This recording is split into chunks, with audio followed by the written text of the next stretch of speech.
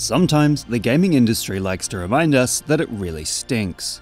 And in this situation, the otherwise critically acclaimed release of Dragon's Dogma 2 has been tainted by the fact that its developer, Capcom, has released a slew of microtransactions alongside the already pricey game. As it turns out, you can pay a bunch of real-life money for items such as wake stones, which are used to revive, and certain fast travel features. Capcom has been quick to announce that you can earn all of these items in-game, but it still taints the experience of a beloved action RPG when a developer thinks it's a good idea to squeeze as much money out of players as possible. Microtransactions as a concept have certainly become a meme at this point. How'd that get in there?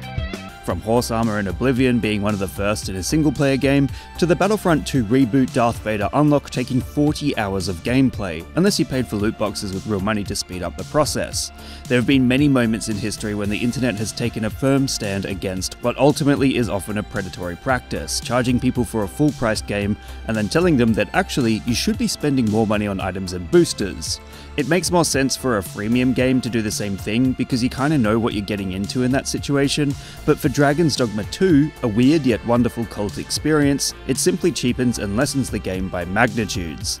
This is a shame because it's renowned for excellent combat and world building, and the past few days have seen people regarding it as a breath of fresh air in an otherwise generic sea of AAA releases. This, coupled with optimization frustrations and de novo implementation, have seen Steam reviews plummet as the game has been swamped with negative comments.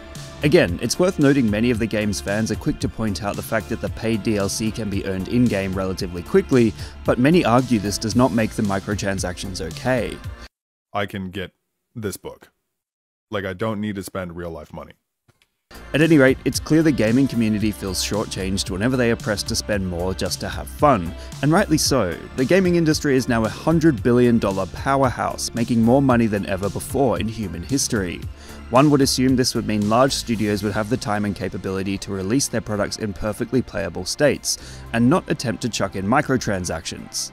In short, not only has Dragon's Dogma 2 become a meme because of its implementation of an unpopular practice, but it also marks the meme of the gaming industry being scummy as a whole, unwilling to cut those who love it a break. What meme would you guys like me to give a lesson in next? Let me know in the comments below. And remember, like and subscribe!